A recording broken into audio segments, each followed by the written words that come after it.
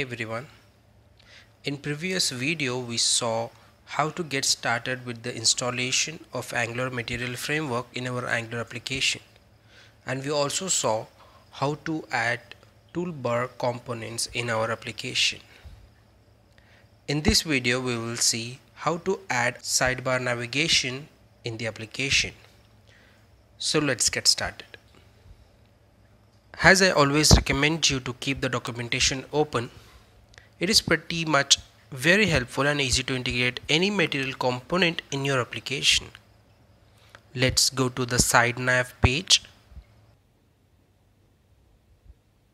So there is two container within the main side nav container. Yes, one is for sidebar and other one for page content. So let me copy this code and paste it so it will be easy rather than typing. Before that, let's comment out our toolbar and add a property called open.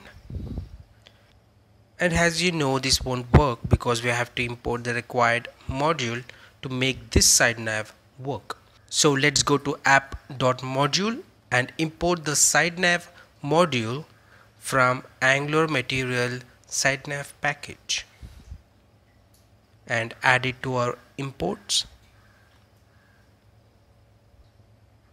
So there we see start and main containers side by side, which is hardly noticeable. So let's add some CSS, create a class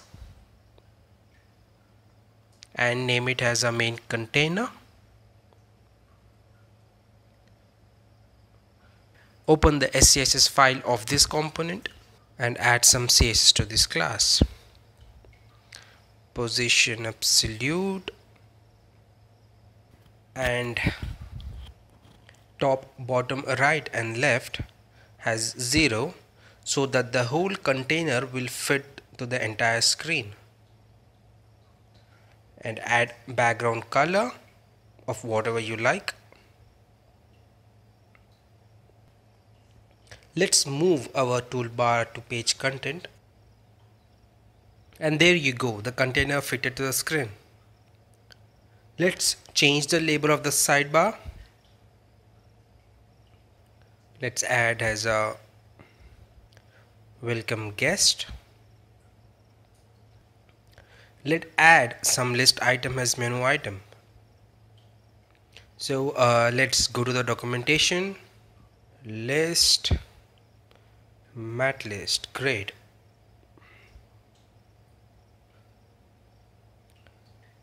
Add the list item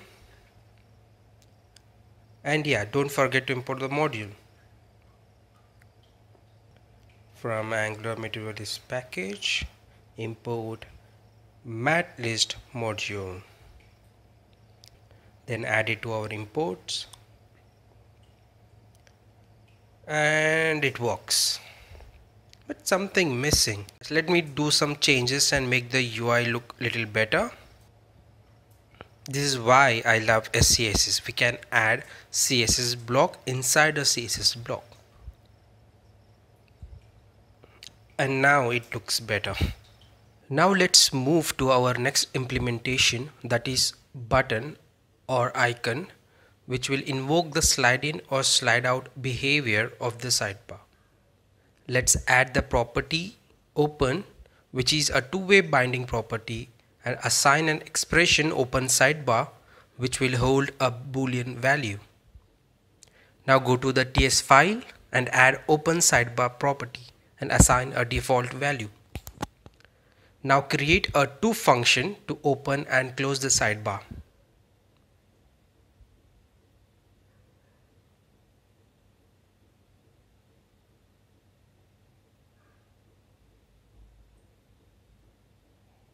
Let's see by adding two buttons to open and close the sidebar and assign a click event.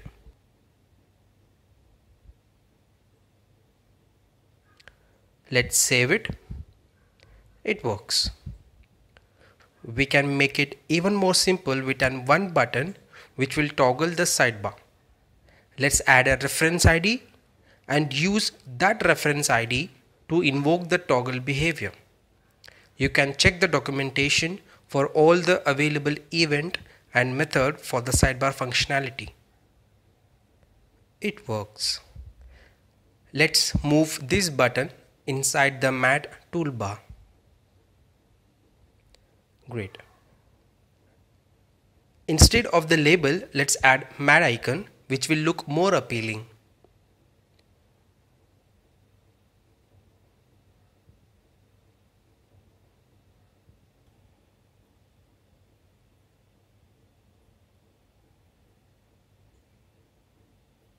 And also let's change the button to mat button to get all those ripple effect, and also imports for mat button.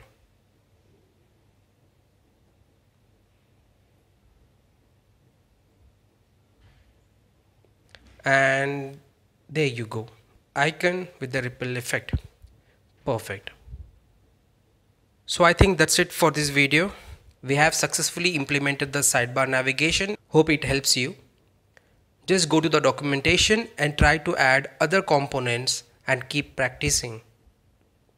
And yeah, always remember, keep the documentation open. It will help you when you are stuck somewhere. And again, thanks for watching.